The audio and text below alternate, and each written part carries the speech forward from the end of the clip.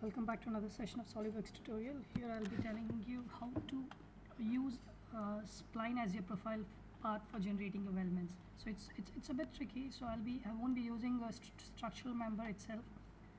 For this, I'll be using few other operations in order to execute this. Okay, let's start. So I've already have a sketch made. So it consists of two straight lines on the other side of a spline that is connecting them. I'll go to structural member. I'll select the first straight line to generate my structural member, that is a weldment, and I'll select again the second line for my structural member and I'll exit out of it.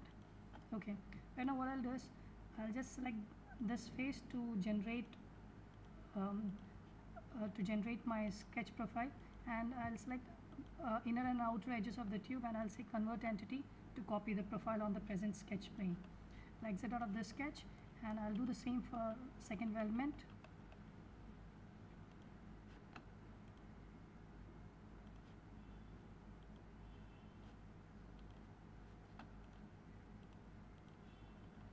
Okay, now I've done it for both.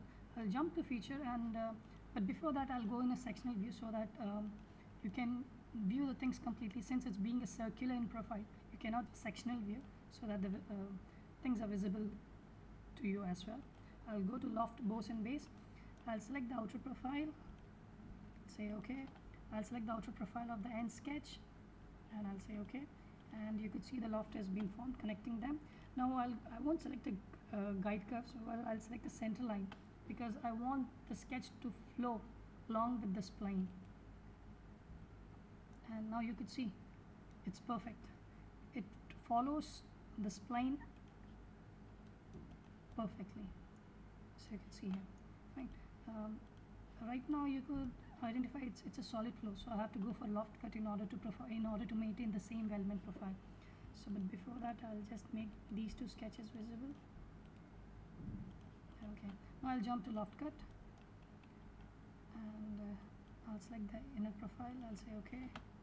I'll select the inner profile for the second sketch. I'll say OK, and again I'll select the center line as my parameter. Okay, now here we go. Now we have created a weldment profile along this plane. Well, this the thing that you will really understand, like a thing that I would really like to tell you about the Solidworks here is basically when you go in a weldment and when you try to create a weldment for a non-parametric sketch entities, it will not accept it. Why? Because there is a manufacturing problem.